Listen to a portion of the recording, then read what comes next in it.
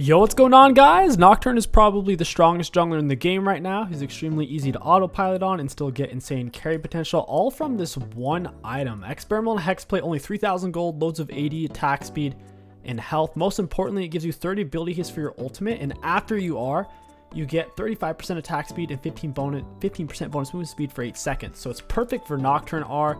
On top of that, top wall is fat as heck, so diving top lane takes longer and is harder. And ganking mid is harder because of this fat wall, but with Nocturne it doesn't matter because of his R, the distance that he can get with it.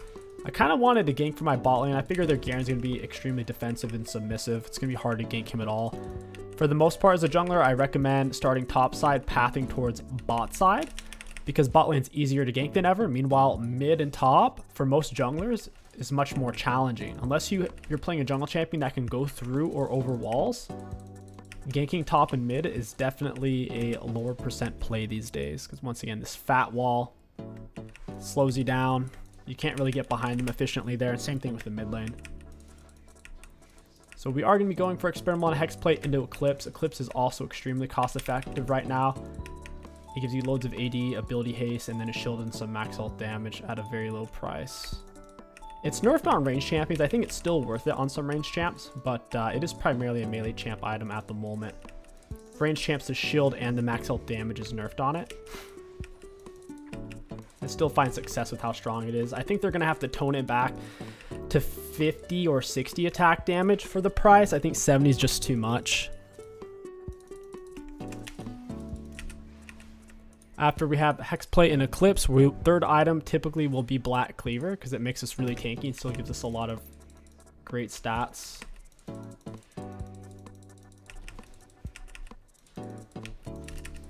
Doing Alicialist, not the end of the world for a jungler like Nocturne. His level 3 gank's inconsistent because he's slow and doesn't have a good gap closer.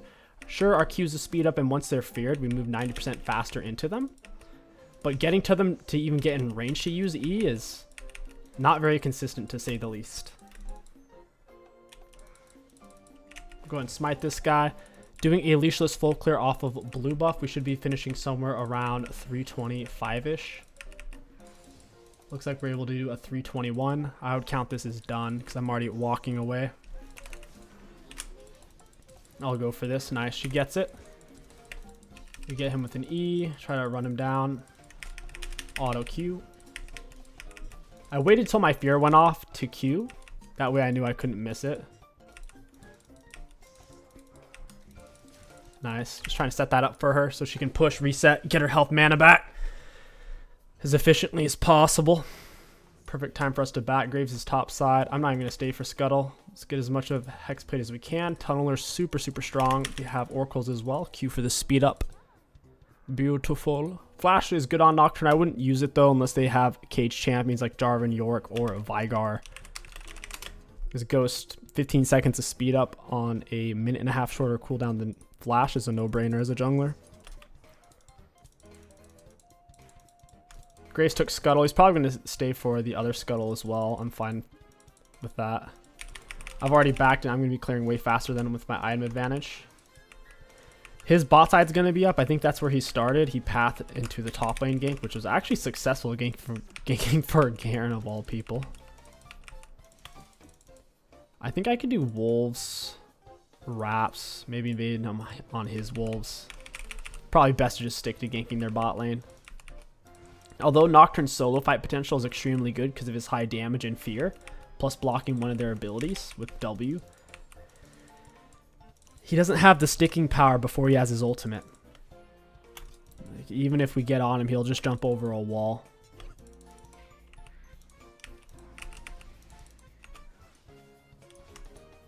Katarina hasn't backed yet. This is looking like possible play.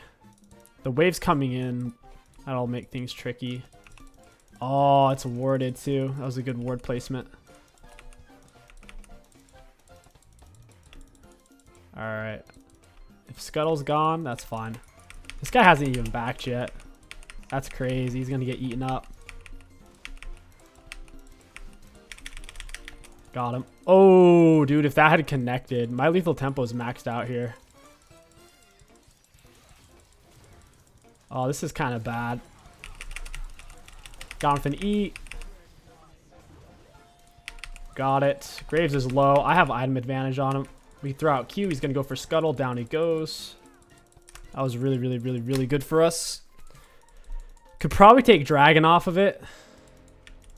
Ah, it's greedy. It's greedy. The thing is, if I was full health, and if Nautilus wasn't hovering, but he can slow us down massively. If I was full health, I still probably would have done it. But Graves, Kata just spawned. They're going to have base speed up from their deaths. We didn't have enough time. If they were still respawning for like 8 seconds, it's possible. Ocean Dragon's also extremely risky because every auto attack slows you. I think the Void Bugs give you roughly half a level at level 5. They don't give you that much gold. They give you a bit of XP. They give you extra damage on your auto attacks against turrets.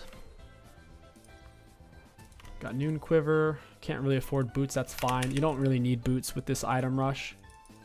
You get 15% bonus movement speed per 8 seconds after using R. Like, we're still going to get boots, but we're not going to be feeling the huge downsides of not having boots that most champions would feel. Even at 6, it's whatever. Then pull this out, find a good angle. If he stays for play, I'll chop him up. Get behind this, launch Q through. We'll wait for our Q to come up a little bit. And here we go. We can launch E in midair. Try to fear him the other way. I blocked that with my spell shield on W. Blocking that with the spell shield on my W gave me a bunch of extra attack speed. Pantheon should go mid here with his R. I've already shoved his wave. He's not going to miss minions off of it, but Garen's going to miss minions, assuming he doesn't have TP. So Graves goes to catch the wave like a goofball, showing himself on the map for a single minion wave. Don't know about that one. Kata's wave's coming in long style, so we got to watch out for her jumping into minions. We'll wait for them to crash and go horizontal. All right, here we go. Got Ghost on. We'll go ahead. W it a little early, not going to lie. That's all right. Waves pushed. There's 2 top, 2 bot right now. Kata dead, will stay. Got some lethal tempo stacks as well. Shred this down. So Kata misses minions. I should get a full minion wave here as well, I think.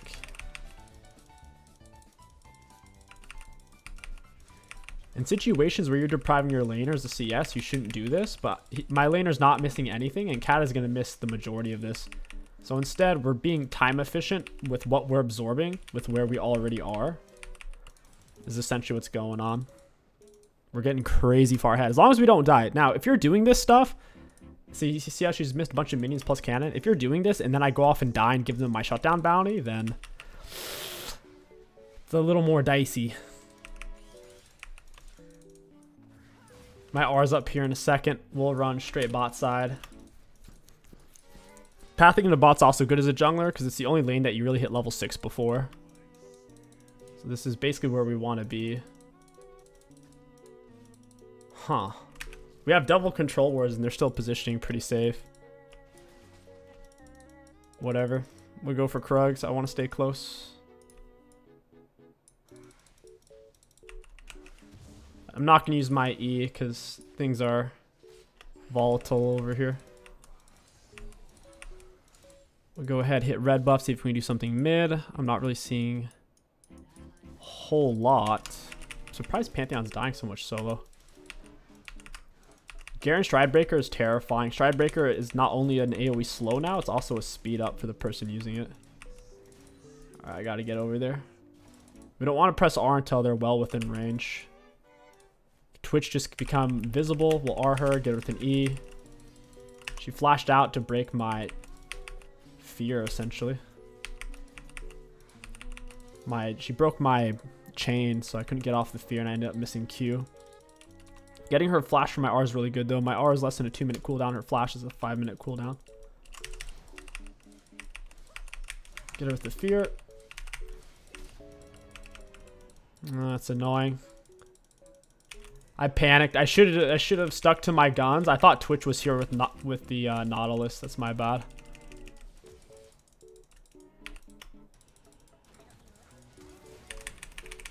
That's on me. I don't think we can really dive this guy. It's not worth it. He's really tanky. I don't have armor. I mean, Rakan has got a little bit. I'd rather just take this stuff. Ooh, Graves is here. He's full Yomus. That's scary. I need to spend my gold. I assume he already used his Yomu's active, so he should be pretty slow, moving 340. That's high base movement speed for a range character. Throw out the Q, it misses. We use W to try to block Nocturne empowered auto from his passive so he doesn't root me in place. We end up getting the kill on Graves there. That's really good. I have Ghost, so I certainly could stay here. Alright, yeah, I'll stay. Holding on to my E to possibly get the rat. Smite him, slow him down. Pop him with a Q. I kind of want to play around my abilities here a little bit. She almost got me. Speed up away from the Twitch on my trail. You can use your R like an auto reset. So if you auto R, auto R type of thing. It is bonus damage. I just didn't think I needed it there.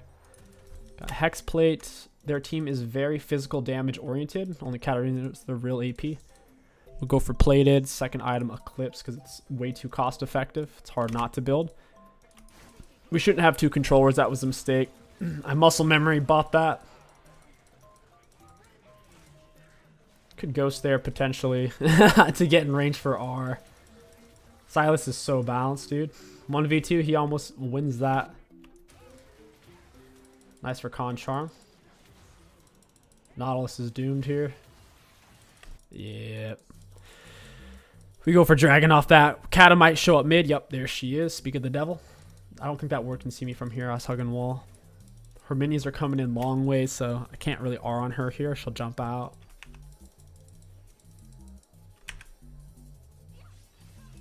Alright, we'll walk her down, then we'll burn R. Q early. Now we'll R, EW. We didn't want to use it early. We're already moving really fast. She doesn't have boots. I have tier 2 boots, so we can walk her down. I didn't know that as a matter of fact, but I could tell intuitively that I was moving faster than her. So I was willing to run her down and force out her options, her dash options. That way I could connect smoothly with my R.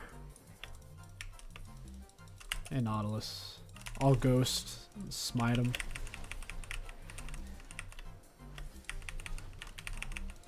Hey, Twitch. Got it. Yeah, it's tricky. He's still got a lot of HP is the thing.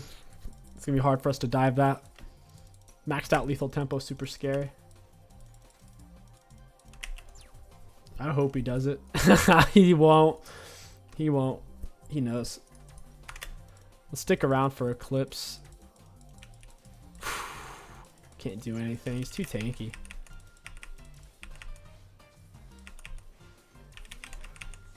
I think they think they're pinching me is what's going on. Oh, he's getting vision down for drag. That's what it is. My R's up. I have Experimental on Hexplate. Twitch should be here any second. I'll wait for Twitch. That's what we'll do. Graves is on the other side of the map as well. Okay, he shows bot. I'm glad he showed bot instead of roaming mid. And now he dies. R, even mid-air, auto Q. We didn't need to use W, didn't even need to use Smite. We ping out the turret and dragon, give Caitlyn some options. She's left with something to do. We might as well push the wave since I'm already there. I got maxed out lethal tempo. We can take it really quickly. This guy is obsessed with warding dragon. They can't do anything about it anyways. Graves already showed top and Twitch is dead. He put himself and his life on the line for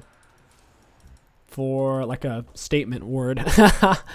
Zero utility word, all statement. It's time to reset for Eclipse.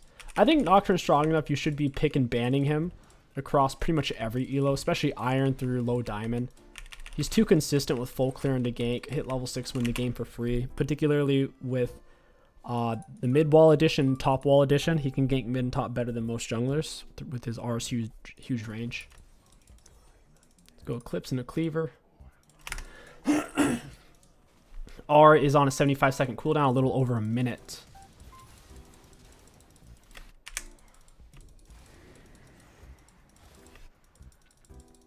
I can't really catch up to that without my R. I think Silas can handle that. He doesn't need me to be there.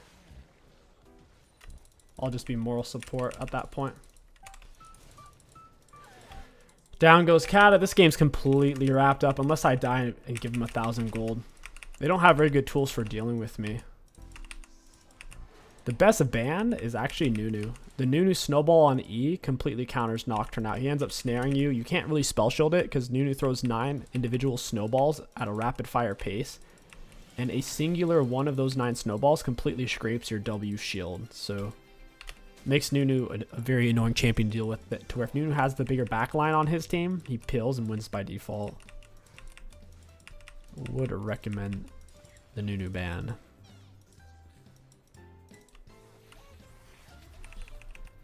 Go an R in on that. So look how fast he died. Turret's hitting me the whole time and I only take that much damage. I'm still above half health.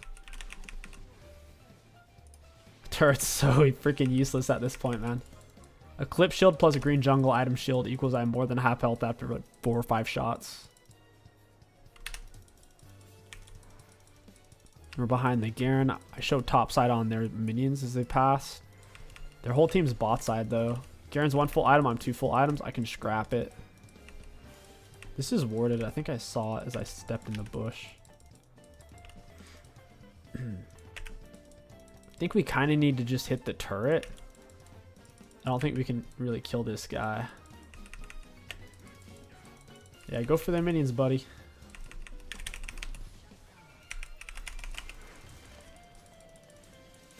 I'm on Ghost, so good luck to them. Blocked it with Spell Shield, easy peasy, lemon squeezy. Just in case Garen flashed that wall. Hey friend, you're dead. Well played.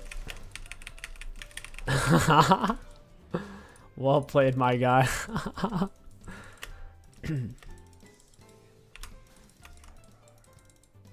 Let's go ahead and push this wave since we're already here. Oof.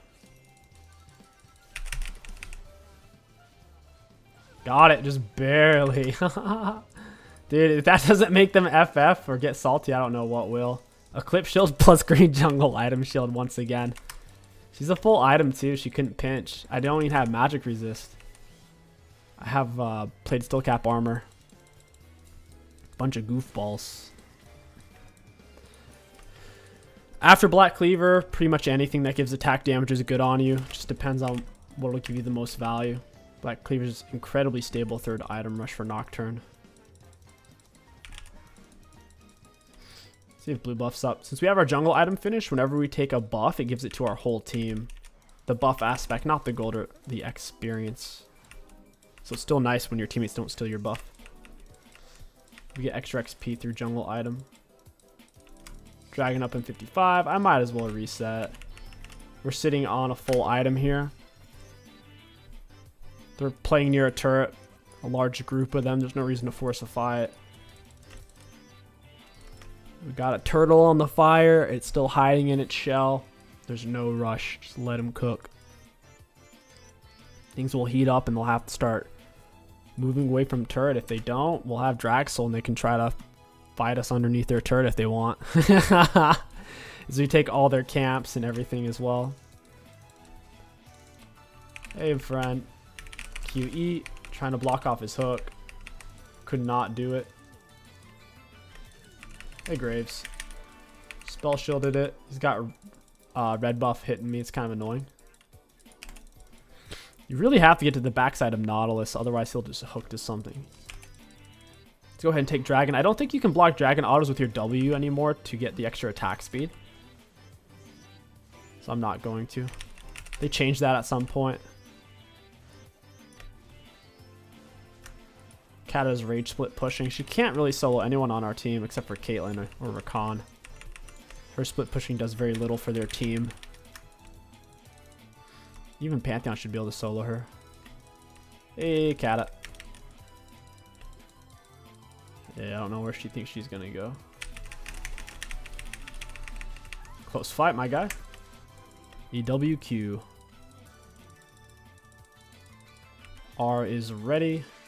And it is less than a minute cooldown.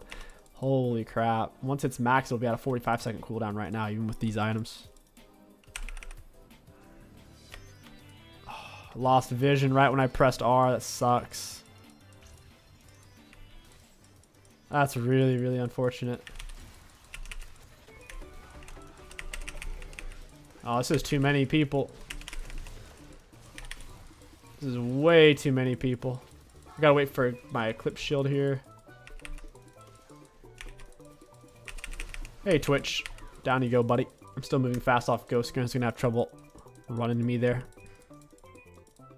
Eclipse shield is 241 right now. Not bad.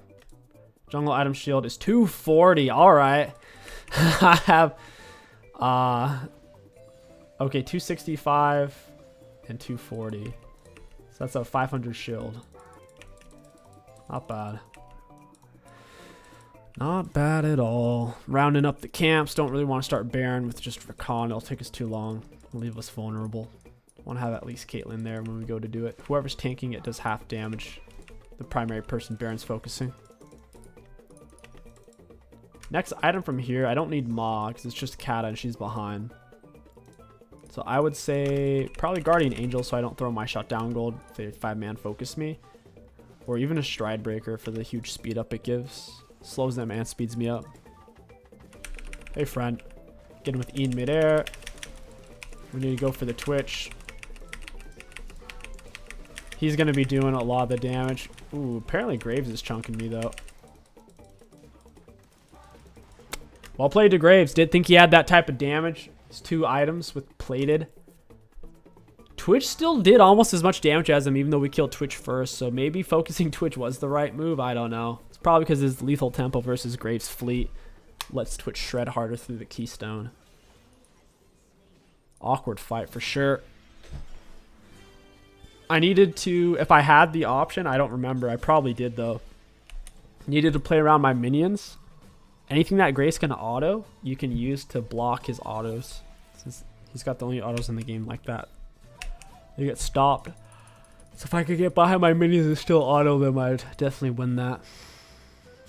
Sundered Sky is incredibly good with Eclipse. We could run that instead of Stride Breaker. Let's do that. Grab another Tunneler. We'll sell this, grab this. We'll go for Farsight. Farsight sucks on most characters. Nocturne, if you have a character who's got like a semi-global R, it's pretty nice. Use Zerath or Nocturne, it's pretty decent. He's 1 full item, we take this. Dragging up 1 minute 30. By Twitch. QE midair. My Q did not quite connect because he flashed. Oh, this is bad. Yeah, well played to me. There's a goon squad of 3 of them just stacked in the freaking jungle. Holy moly. Played it as well. That's my bad. I just bled away 2,000 gold with 2 mistakes. Big reason why you can't do that in League. 2 mistakes is 2,000 gold. If someone's behind and they make 2 mistakes, it's less than 400 gold. You're not even worth 300 gold when you're just dying a lot.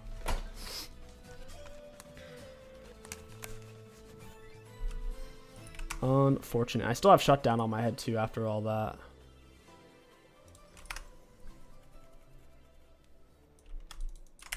Gotta play around objectives, keep cooking the turtle in its shell.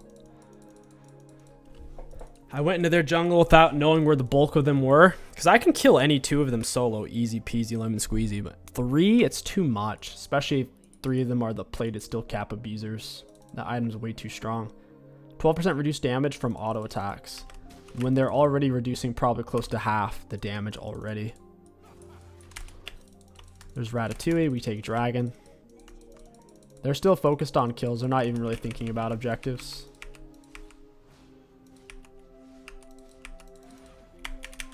On Q, we have 400 attack damage, 25 minutes in. Oh my goodness. It's a lot of AD. Crit might not be a bad stat to have if there's a crit item that matches with Nocturne's kit. Honestly, a raw Infinity Edge wouldn't be bad. Like final item, or maybe even a shield bow if you don't want to go for Sterix. Infinity Edge is a really high priced item. 3,300 gives the stats to back it up. Hey, Garen, well played, buddy. It's time for me to put some pain on you. Nice. I want to kill him with autos. No Q required. R is a 43-second cooldown. Cool. Can use it more than once per minute. And I get 35% bonus attack speed and 15% bonus movement speed when I use it. Beautiful. I really hope they don't nerf Nocturne. I hope they probably will nerf Nocturne, because the thing is they want people to be able to build experimental hex plate. Although it's way better on Nocturne than it is on really any other champion at the moment. So unless they want to just remove the item altogether, they'll basically have to nerf Nocturne. That's sad. Bring him more in line. So tricky about having overpowered items. There's going to be some champion that works way too well with it, while the others are just reasonable with it.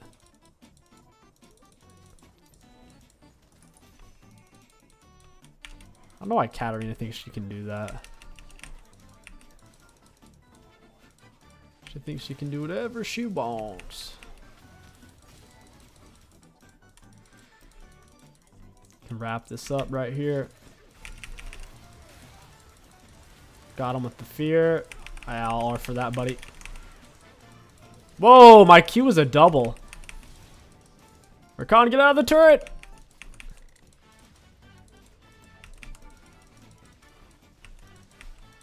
It's too much action here with the turret doing all the damage.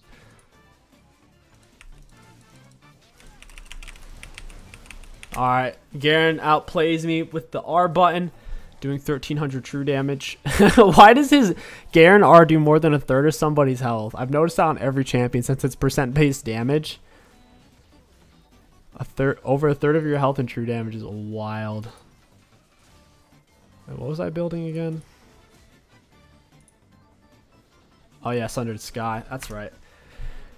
Let's look at the damage dealt, damage taken, and runes. Looking at damage dealt to enemy champions, we're number 2 behind Silas. Feels bad, but still number 2 nonetheless. Damage taken, most in the game. I guess because I was dying a lot there at the end. Self-mitigated. Decent amount. We were technically number 2 behind Garen by a little bit. Not bad, not bad. And for runes, high value. All in all, Nocturne's power spike doesn't have a lot of counterplay at 6. It's always been that way. Experimental hexplate highlights that better than any other item you can take on him right now. It's a no-brainer. Run experimental hexplate, Eclipse, Cleaver. Items after that are pretty dang situational. If you guys enjoyed this Nocturne video, don't forget to like, comment, and subscribe. My name is King Sticks. Thank you for watching, and I'll catch you guys next time.